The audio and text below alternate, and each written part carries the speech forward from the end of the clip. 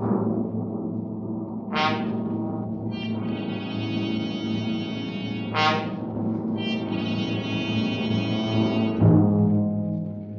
are standing on a bridge over Owl Creek, a noose around your neck.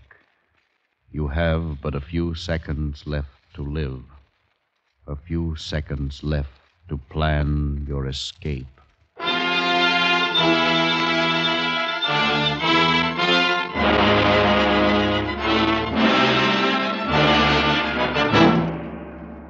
Escape, produced and directed by William N. Robeson, and carefully contrived to free you from the four walls of today for a half hour of high adventure.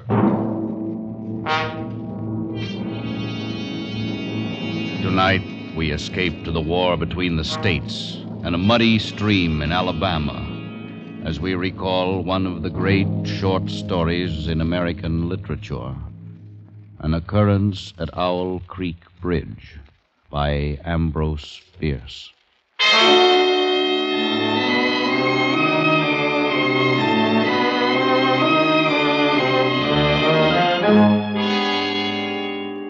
A man stood upon a railroad bridge in northern Alabama, looking down through the ties at the swift water 20 feet below. The man's hands were behind his back, the wrist bound with a cord. A rope closely encircled his neck.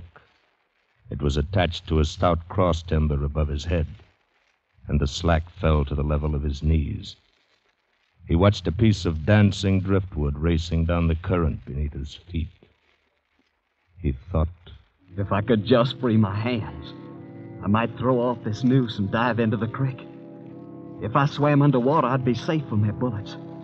If my wind held out, I could make the southern bank, take to the woods, and get away home. Peyton Farquhar, Alabama planter, stood at the end of a plank. A captain of the Union Army and a sergeant stood at the other end. When they stepped aside, the plank would tip upward, and Peyton Farquhar, Confederate spy, would slip between the ties to hang above the muddy water of Owl Creek until dead.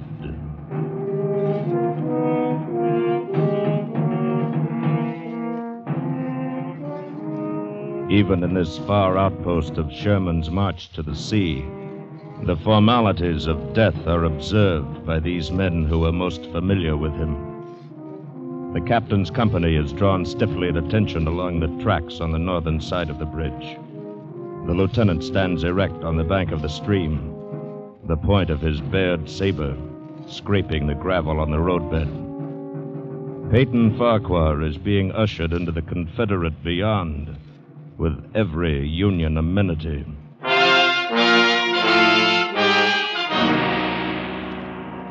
The captain stands aside. Now only the weight of the bulky sergeant counterbalances Peyton Farquhar at the end of his thin board. They say that this is a moment when all the past events of your life tumble into your memory. But how could anyone know? Who has come back from the dead to tell what dying is like? I don't recall any childhood memories now. The past does not engulf me in this naked moment. I'm only aware of what's here, now. Those Yankees lined up on the bank. His captain's tired eyes. That turkey buzzard circling up there, waiting for me. And that noise. That beating, driving sound like a distant engine. A pump. The roll of thunder on a summer evening. Coming closer. Getting louder. Choking me.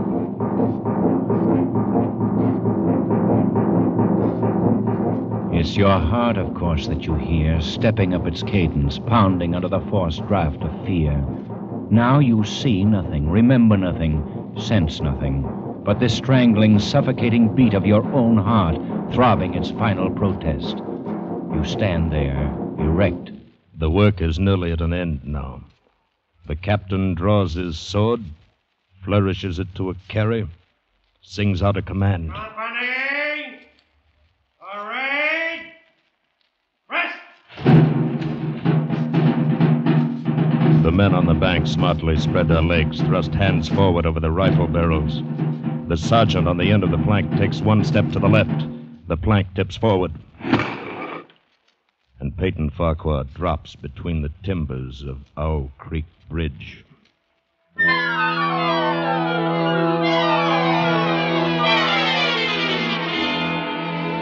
It takes longer to tell it.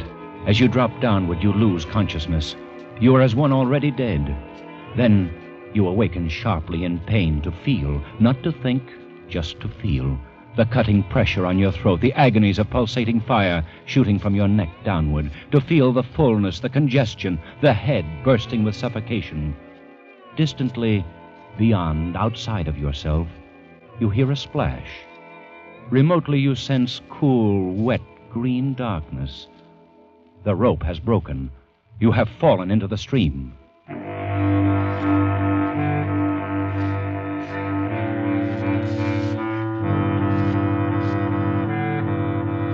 Now thinking returns slowly. You know for the moment you are safe from drowning because the rope around your neck tightly keeps the water from your lungs. Then I shall die hanging at the bottom of a river. And that's absurd. If I can get my hands free. I must get my hands free. Come, Peyton. They can't lick you. Try again. Once more. Good boy, the rope's given. Again. Try once more. That does it, my boy. Now, the rope around your neck. You must breathe when you come to the surface. You must breathe quickly. For if they haven't hanged you and they fail to drown you, you can't let them shoot you. Loosen that rope around your neck. You must get it loose. Now.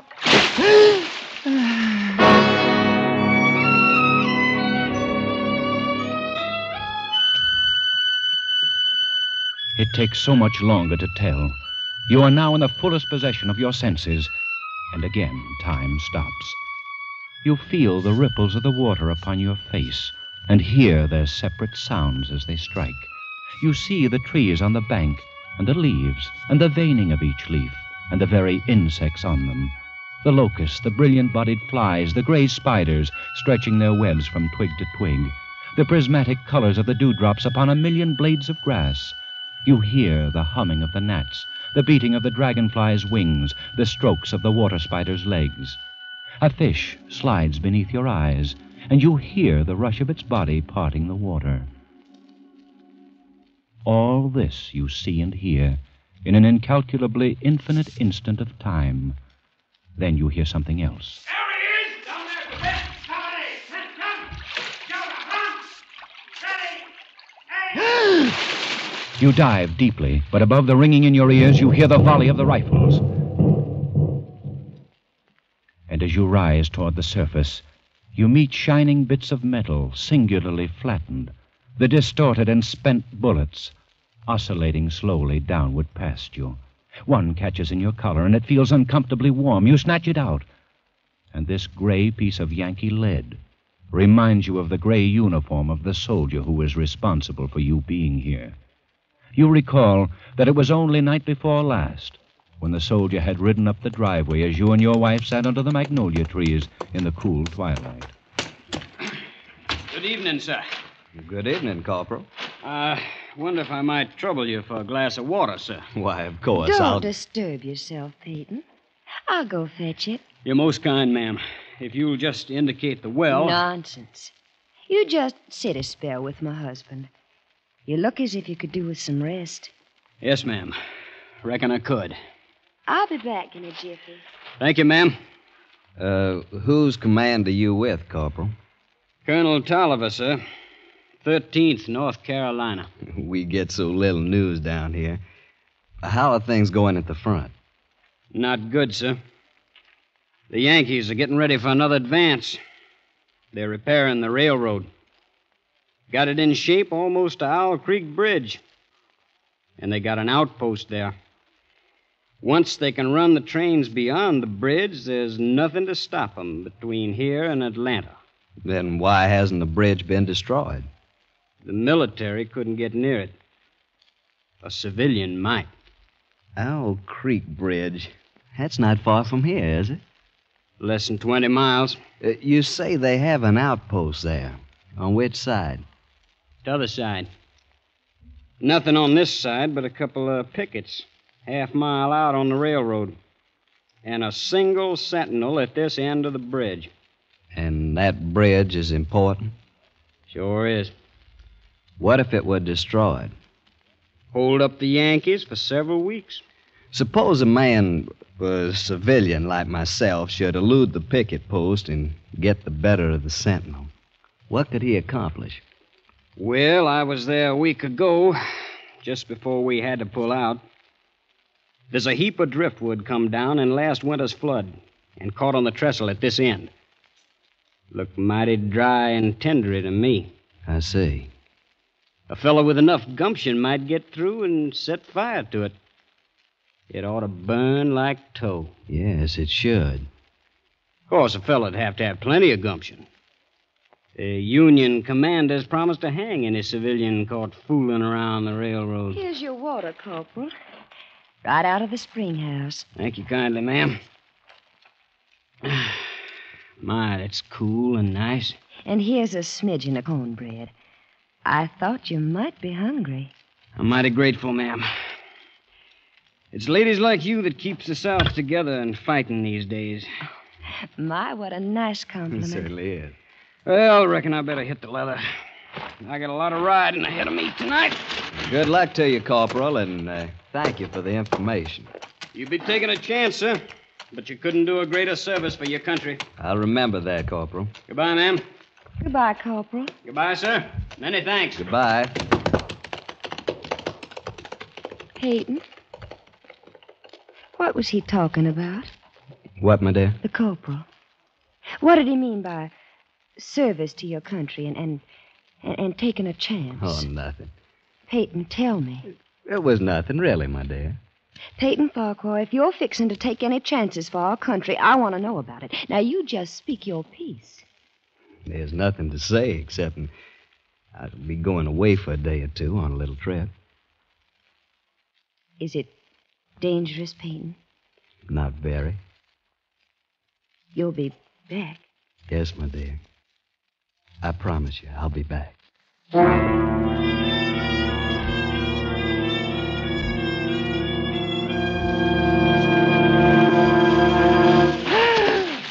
You break the surface of Owl Creek for a second time. And now you're much further downstream, further away from the Union soldiers on the bridge reloading their guns, the ramrods flashing in the morning sun. That captain won't make the same mistake again. He'll order them to fire at will. Heaven help me, I cannot dodge him. Another more terrible sound, cannon. They've trained a cannon on you. And close. Next time I'll use a charge of grape. Rifles and grape covering the water from bank to bank. I'm done for then. Then something seemed to grab you, and you're whirled round and round, spinning like a waterlogged top. You're caught in a vortex, a whirlpool. The water, the banks, the distant bridge, the soldiers become indistinct blurs. And again, you're helpless. You feel dizzy and sick to your stomach. Just as you felt last night when you crept up the bank toward the lone sentinel on the south end of the bridge and discovered that the sentinel was not alone. There he is, boys. Grab him. Got him, Sergeant. Well, Mr. Peyton Farquhar, we've been expecting you. How did you know my we name got was... ways. But look here, I'm a civilian. I Save was just... your breath and thank your maker we didn't shoot you in the back. Well, we don't do things that way up north. You'll get a trial. Everything fair and square. Bring him along, man. The whirlpool spins faster and faster. A sharp piece of driftwood tears at your coat. The churning brown water chokes you. You know there is nothing you can do. As you had known it last night, when they shoved you into a tent near the bridge to face the infantry captain with the tired eyes. Here he is, sir. Right on schedule. Good work, Sergeant. Is this the man, Lieutenant? That's him. What? You're the corporal who stopped at my plantation last night. That's right, Mr. Farquhar. But I'm not with the 13th North Carolina Volunteers. Mr. Farquhar, this is Lieutenant Saltonstall, intelligence officer, 5th Massachusetts Regulars. You've trapped me. You deliberately led me into a trap. I'm a civilian and a planter. Yes, and also a Southern patriot, caught in the act of espionage. You can't prove it. We don't have to. This is the most despicable, the most... This proves once more that honor is a stranger in the North. I'm too tired to listen to a recital of the code of a Southern gentleman, Mr. Farquhar. I'm afraid the distinction between your ethics and my lack of them would escape me this evening. But why have you done this? Why have you deliberately trapped me? The best way to eliminate civilian resistance is to lure it into the open. You fell for the bait. Too bad. Now, look here. It's my constitutional right Which Constitution? The Constitution of the United States or Jeff Davis's? You insulting Yankees. Remember your manners, sir. I demand a trial. You've just had it. Post a guard over him, Sergeant. Yes. We'll hang him in the morning.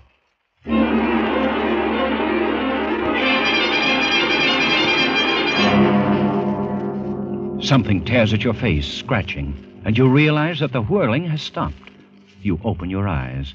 You're lying on the southern bank of the stream, out of sight of your enemies. Safe. The gravel which has scratched your cheek now seems soft as new-picked cotton. The forest around you is a garden of luscious beauty, reeking with the heavy perfume of freedom. Even the whiz and rattle of the final charge of grape screaming through the treetops seems a benediction from the baffled cannoneer.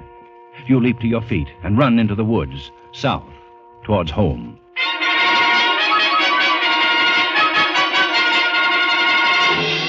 Your neck is swollen and throbbing with pain. You carry it cocked toward your left shoulder as you push through the matted brush. All morning you tear your way through the undergrowth. Your jacket is tattered and your face crisscrossed with bloody scratches from the brambles. Every few moments you stop. You stop to listen for the sound of dogs, but all you hear is the sleepy buzz of the forest. And the blood throbbing through your heated brain brings another thought, which is an insult.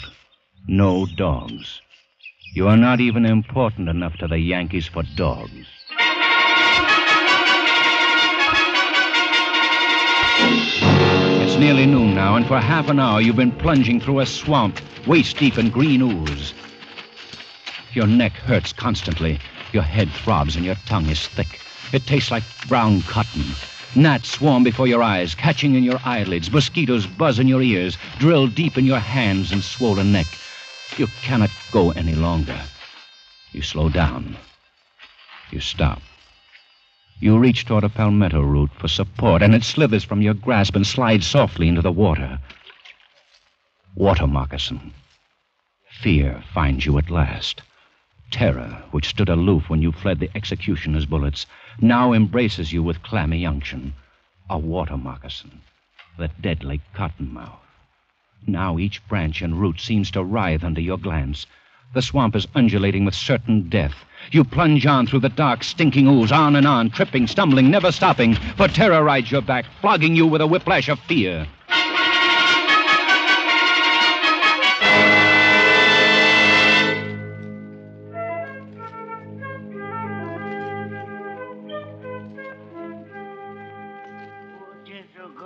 Master Peyton, fiddle's a fiddle and jig time. You just drink this here yop tea, Master Peyton. Thank you. Thank you. Jethro. Yes, sir, Master Peyton. What are you doing here? I live here. You live... Where am I? What happened? I was paddling my dugout home through the swamp with a mess of catfish. I sees you lying out there on the bank in front of my cabin. Jethro, I heard... I thought you were dead. Of course you thought Jethro was dead. You knew he had consumption when you sold him. You knew he couldn't last long, and he wasn't earning his keep. His wife and his daughter had carried on some at first, but after a while they calmed down. And last you'd heard, Jethro was dead. You thought I was dead, Master Peyton? Why, sir, don't you know what's happened to me? I'm free. I'm free at last. So, news travels fast. Even in the middle of this backwoods swamp, this lonely black has heard of Abe Lincoln's traitorous Emancipation Proclamation. And they believe it with the faith of children. Yes, sir, I'm free. I expect pretty soon my woman, my little gal, come along and join me. Yes, of course they will, Jethro. How is they, Master Peyton? Is they well? Yes, indeed, they're both fine. Your daughter's growing into a young beauty. Miss Farquhar's brought her into the kitchen, beginning to train her for the house. Well, what do you think of that? And my woman, she still sings pretty? Yes, Jethro. Sundays at meeting time, we can hear all the way up to the big house. That woman's voice is prettier than all the angels. Jethro, I don't know how to say this, but I really was sorry about having to sell you. But there wasn't anything I else. understand, Miles Peyton. Don't pay it no mind. I done forgive you long ago. You have? Sure. Don't the Lord tell us to forgive those who trespass against us? Don't the Lord promise us we shall be free? Don't you worry none about it, Miles Peyton. Here now, quiet that spot. Quiet, Chigger, quiet you. Must have heard Razorback in the brush. No, sirree. Look, Miles Peyton. There's a horse coming down the road. A horse? Look there. Soldier. One of our soldiers, Corporal, look like. Jethro, you got to hide me. Why's I got to hide you, Miles Peyton? Don't ask so many questions, you insolent... Miles Peyton. You forget, I'm free now. Well, then, as an old friend of mine, please don't ask any questions. Just hide me. Don't tell that soldier anything. Well, sure. I reckon I can do that for an old friend, Miles Peyton. Here. You get down on this here bed. That's it. Put the covers over the side. There you are. Snug as a tick in a rabbit's ear. Remember, don't tell him anything. Have you come this far just to be turned in by a wool-gathering black who talks crazy? If Jethro knew this gray-clad corporal was really a Union lieutenant, he'd guarantee his freedom by turning you in. Even so, he bears you a big enough grudge to turn you in anyway. Unless, of course, he's planning to dispose of you himself. Yes, that's it. That's why he talks so silly about the Lord and forgiveness. He's going to do you in himself. Well, if you run into him, don't tell him I was looking for him. Yes, I'll remember not telling. Just keep minding your own business, Uncle. You live longer. Get up there. Yes, sir, I sure will. You can come out now, Miles Peyton. I declare, I don't understand none of this. You says not tell him you're here. He says not tell you he's been here. What's this all about, Miles Peyton? Oh, it's nothing, Jethro. Nothing. I owe the man some money. I'm not ready to pay it yet. Oh, I see. I wouldn't know about that. Money's something never bothered me like it bothers some. Money and me's always been strangers. What's he mean by that? Money's never bothered me like it's bothered some. What's he picking up that knife for? Jethro, what are you going to do with that knife? Hmm? Oh, I was just fixing to slit up some of them catfish you got in the dugout. Look like you could do with a little food, Miles Peyton. Oh, no, thank you, Jethro. I really got to be on my way. I want to get home by sundown if I can. Sure wouldn't be no bother to cut up a couple of calves. No, thank you, old friend. If you'll just tell me which way I should go to get home. Huh? Well, I don't rightly know, Miles Peyton. I reckon from the way the sun's reclining, be down the road that way. Quite a tolerable piece. Yeah, that should be about right. I never been back, you know. I never tried to go back since I've been free. Yes, I know. But I reckon it won't be long till my woman, my little gal, comes here to me. Of course. If you get back, Master Peyton, if and you see him, you tell him I'm here waiting for him, you hear? Yeah, I'll do that, Jethro. I'll do that. You get away from there fast, the shells of the road crunching under your muddy boots. That grinning savage standing in the doorway of the shack, the knife in his hands. And each moment until the road bends and cuts off the cabin from view, you fear he'll come after you, the knife poised to plunge in your back, to pay you for the thrust you gave him when you sent him away to die. But he's still standing, grinning foolishly and waving as you turn the bend. Now you feel safe, but only for a moment. Then you hear a sound. The sound of a horse. It must be the corporal in gray from the 5th Massachusetts Regulars. He's coming back down the road, searching for you, hounding you, coming to take you back to Owl Creek Bridge, back to a rope that won't break under your weight. You walk faster and faster, and always the sound is there, growing louder and louder. And you run as fast as you can down the shell road, which stretches clear to the horizon between the green walls of scrubby pines. How long have you been running down this endless road? It's dark now. Is it night? Or has the blood trapped in your head by the suffocating rope at last burst into your congested eyeballs and blinded you? Will it next pour from your swollen and bruised neck into your brain, stopping all sensation, instantly bringing to a welcome end this day of agony and flight? Ridiculous fantasies of fatigue and fear. You can see the darkness is the black of a sudden summer storm. That lightning flash clearly shows the white road ahead and the black silhouettes of trees along the sides. And since you're sure that you can see, the other senses return. You hear the rumble of the thunder. You feel the insupportable ache of your straining lungs, the leaden weight of your tired feet. And now the patter of rain, first washing the stinging sweat from your scratched and bitten face, now pounding harder, flowing down across your hatless head, matting your hair, slowing your headlong gait to a dog trot. Another flash of lightning directly overhead. For an instant, you see the soldiers of Owl Creek Bridge standing at the side of the road, rifles leveled, their eyes boring down the sights, aiming at your heart. Again, you're running, and the rain has turned to hail. Pellets as big as hominy beat down on you, pound your swollen, bruised neck, hammer at your countless cuts. Again, the lightning. And on the other side of the road, the gray-clad corporal sits astride his horse waiting for you. No! No, you can't get me now! No! This bolt of lightning strikes a tree ahead of you, and in the white blinding light stands Jethro, black and grinning, knife raised in the air. No! No, Jethro! Forgive me! Forgive me! He's gone. And now you see dangling from each tree along the road a noose swinging in the wind. Wherever you turn, wherever you look, a noose waiting for you. A noose which wriggles like a water moccasin.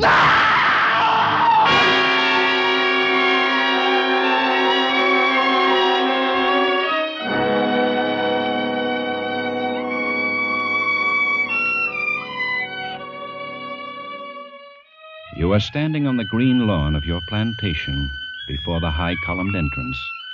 The storm is over. The clouds are black and menacing all around the horizon. But through a break in the sky overhead, glorious sunlight streams down, bathing your garden and your house in heavenly light. You are home. And now you hear a rustle of crinoline, and down from the wide portico steps your beloved wife. She walks across the wide lawn, arms outstretched. Peyton, my dear, you're back, just as you promised you'd be. For this moment, you have endured the agonies of this day. And were those agonies multiplied 1,000 times, they would be small price for the benison of this breast, the sanctuary of these arms, the security of these lips. You step forward to fold your wife in your embrace. The rope stretched tight, sang like a bowstring. Peyton Farquhar was dead. His body, with a broken neck, swung gently from side to side beneath the timbers of Owl Creek Bridge.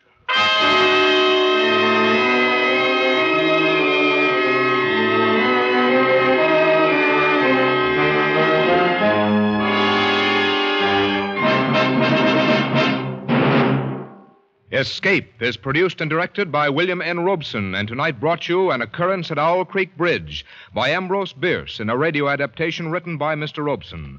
The part of Peyton Farquhar was played by Harry Bartell. The narrators were Bill Conrad and Bill Johnstone. Jethro was played by Louis Van Rooten. The special musical score was conceived and conducted by Cy Feuer.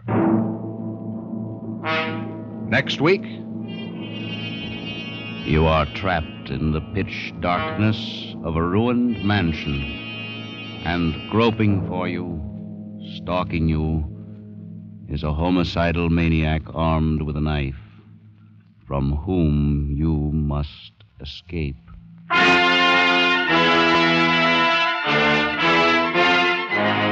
next week, we escape with Joseph Hergesheimer's gripping story, Wild Oranges. Good night, then, until this same time next week, when we again offer you Escape. This is CBS, the Columbia Broadcasting System.